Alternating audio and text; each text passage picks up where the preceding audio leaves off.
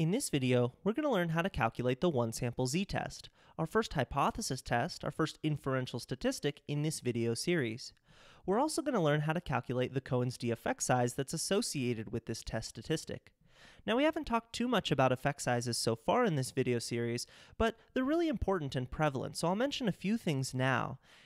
In our next video, I'll really focus on the differences between hypothesis tests and effect sizes and why it's really useful to have both, so stay tuned for that. But for now, I'll just mention that we typically measure effect sizes using Cohen's d. There are other ways of measuring effect sizes out there, but this is the standard and the most common. So we have d sub z. Notice that the subscript represents basically what test this effect size is associated for, because again, every single hypothesis test out there will have its own effect size. So d sub z equals x bar minus mu, our sample mean minus our population mean. Notice the numerator is the same as it is in the actual hypothesis test. It's where the denominator changes. So in the denominator for an effect size, we just have a measure of variability and not standard error. So in this case, we have standard deviation. In this case, with the z-test, the actual hypothesis test, we have standard deviation divided by the square root of your sample size. So this is the key difference, and again, as I'll talk about in the next video, this makes all the difference. This completely changes how we interpret the hypothesis test versus the actual effect size. So we're going to get a number from this, and here's how you can interpret the number we get from the formula for the effect size. 0 to 0.2 represents a small effect, 0.2 to 0.5 represents a medium effect, and any value larger than 0.5 represents a large effect. And by the way, it works in the negative direction too. You might get negative effect sizes. It just depends on whether the sample mean is larger than your population mean or if it's smaller than your population mean, but it's perfectly possible. So it works the same way. 0 to negative 0.2 will be considered a small effect. Negative 0.2 to negative 0.5 is a medium effect, and anything larger but really smaller than, right, more negative than negative 0.5 would be a large effect. Okay, so let's do a sample study here. Let's say you're interested in meditation, and you want to know if 5 minutes of meditation can significantly reduce how worried people feel. So let's say that worry in the population, look, these population parameters, mu the population mean and sigma the population standard deviation. Let's say that worry in the population is on average a 7 out of 10. That's how much people worry. And the standard deviation in the population is 2.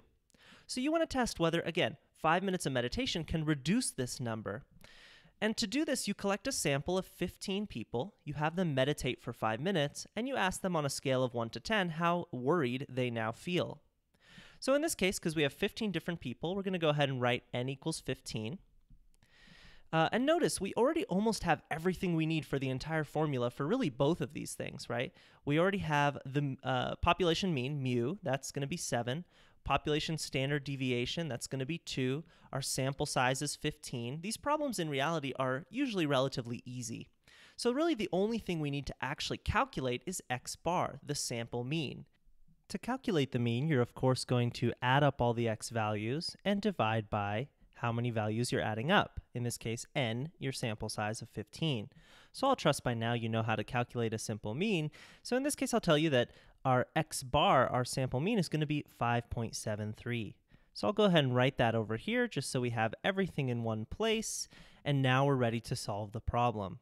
So let's start with the actual hypothesis test. Here, z sub x bar is going to equal your sample mean that we just found, 5.73, minus your population mean that you're comparing against, 7, divided by your standard error. Don't make the mistake of putting standard deviation in your denominator, because in that case you would accidentally be calculating an effect size, which we'll do in a moment separately. So here you're going to take your standard deviation, 2, and you're going to divide by the square root of your sample size, 15. So if you put this in a calculator, you're going to go ahead and get a value of negative 2.45. So I'll go ahead and tell you that this would be significant. P would be less than 0.05, so you would say that, there is a real effect here. There seems to be a real effect. At least we have reasonable confidence to say that, meditating for 5 minutes reduces how much people worry. But now let's do the effect size to see how large or small that effect is. So here, d sub z equals, again, same numerator, 5.73 minus 7 divided by just 2. You don't need to do the square root of 15. Just stick your standard deviation there in the denominator, and you're done. So in this case, our effect size will come out to negative 0.64. So look, this is considered a large effect. This is larger than the absolute value of 0.5. Let's think about it that way. So here we have a significant effect, and that effect is large. And that's how you calculate a one-sample z-test and the effect size associated with that z-test.